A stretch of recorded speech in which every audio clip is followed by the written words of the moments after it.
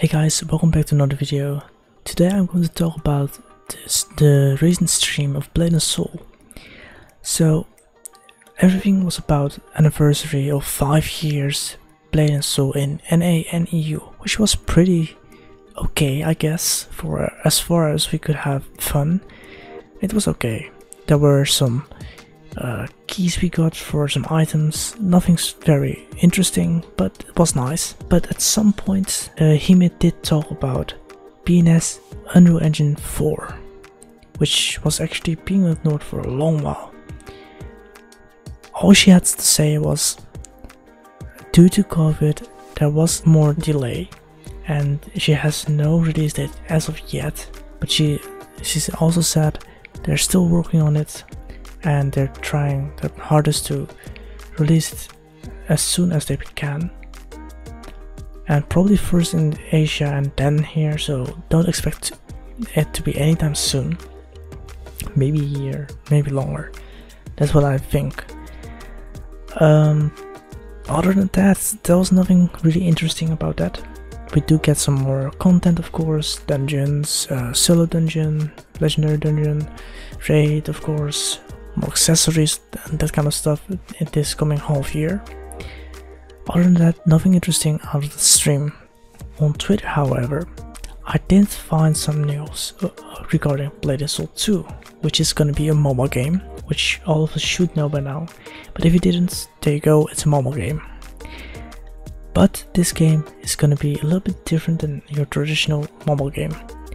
Apparently, according to Chan on Twitter, it's gonna be a mobile game which will lock clan raids and sieges, something like that, on your phones. You will not be able to play that on your phone, but you have to play it on your PC.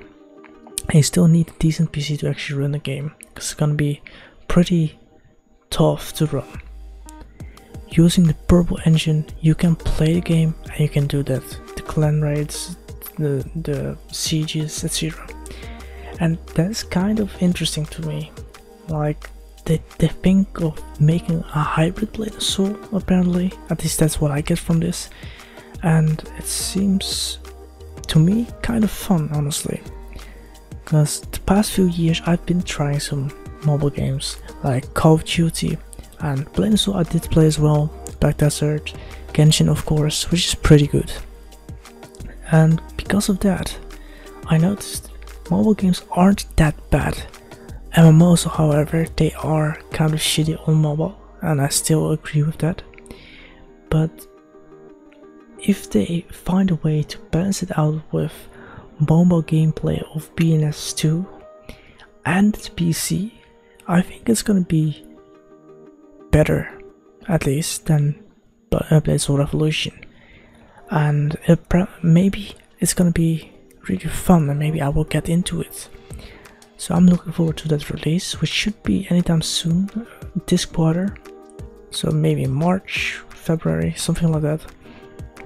And I hope it's gonna be global so I can try it out and make a video on it as well, and show you guys how the game is, what my thoughts are, and if you should or shouldn't play it.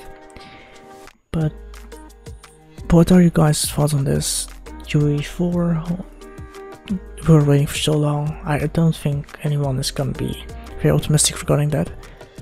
But BnS 2, of course, it's a mobile game, and people hate mobile games in general. I understand why. So what are your thoughts about Blade and Soul, Unreal Engine 4, Blade and Soul Complete?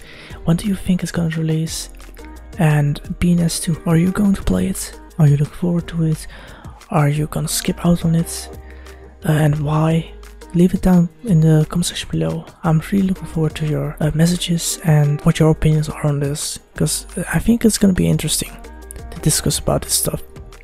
Anyways, without further ado, I hope you liked the video, and I hope you like that I try to do other stuff than just making videos while gaming, but more about the content surrounding the game. And see you in the next one. Peace.